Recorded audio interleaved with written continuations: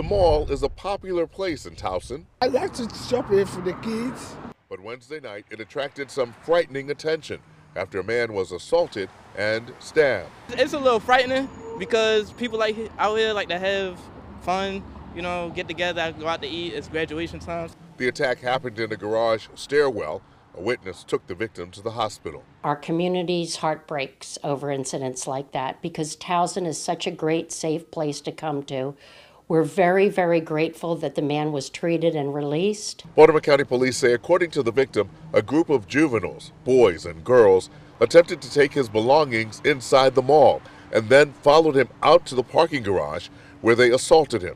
Police tell 11 News they are now looking for 10 to 12 juveniles, and detectives are closely following up on leads. Those people will be caught and they will be prosecuted, I can guarantee you. The executive director of the Towson Chamber of Commerce says while incidents involving juveniles have taken place at the mall and throughout Towson, business owners have stepped up efforts to curb violence, thefts, and assaults. She says 90% of the businesses in the area have surveillance cameras and work with police. And the mall spends more than $1 million a year on security and safety. She calls it collaborative crime fighting and justice. Because we know it's all of our problems when an incident happens here in Towson.